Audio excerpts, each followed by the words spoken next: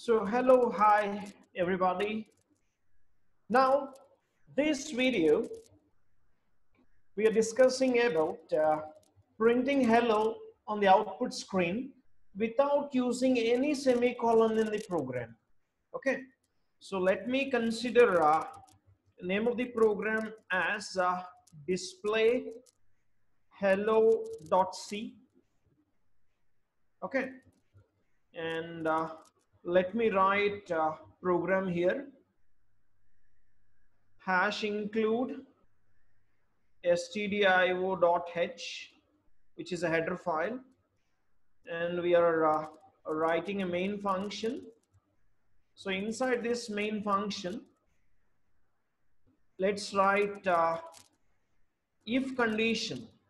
Okay, so inside this if condition, I'll write a printf statement in order to display hello.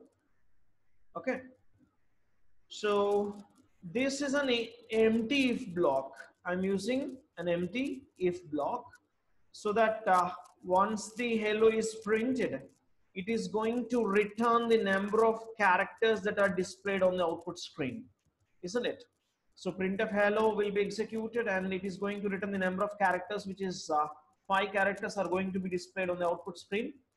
And once it is displayed, since it is a positive number, if condition true, block of statements will be executed, and this is completely an empty block, isn't it? Okay, so nothing will be executed, and by the time you can see already hello on the output screen, isn't it? So let's execute this particular code. Let us compile first display